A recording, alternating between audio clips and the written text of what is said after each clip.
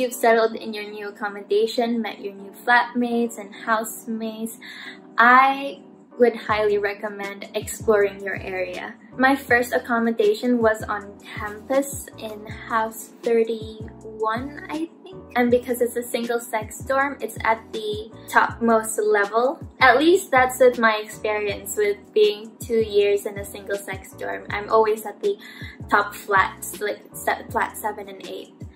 But I get it's this beautiful view overlooking, like I can see the train going in and out of Lancaster.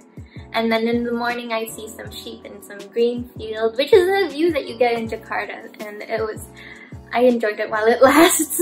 But then I noticed that there's a bench across the road that also overlooks this view, and that bench became one of like the secret spots on campus that's really special to me and my friends. And this was just one of the hidden away spots in Lancaster that I found to be a secret gem. What with about 290 species of animals and plants, there's so many trails that you can go on, and if you go for a morning run, sometimes you might even come across a deer. And I didn't realize until a friend of mine mentioned this to me that the accommodation where you live basically decides what you do on a daily basis and how you do things.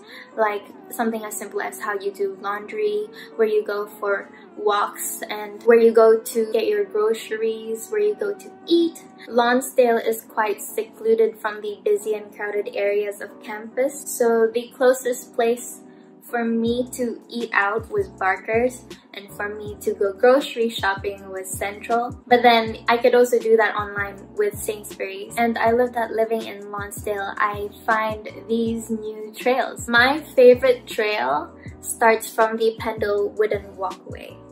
Like there's a road next to it. So if this is the wooden walkway, there's a road here.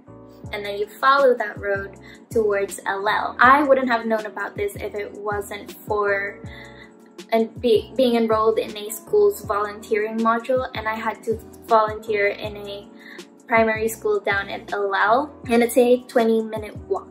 Because this module started in my 3rd year, I'm so sad. I'm so sad that I didn't know about this trail earlier on. So I advise explore as much as you can. You know, rent a bike if you have to. Some people would have posters hanging out and like stating that it's £5 a day to rent their bike. But if you want to be surrounded with a more metropolitan environment, a more metropolitan view, you can always hop on a train and have a day trip to Manchester or Liverpool, which is just an hour and an hour and a half away. It might just be worth investing in a 16 to 25 rail card, which gives you discounts when you book trains.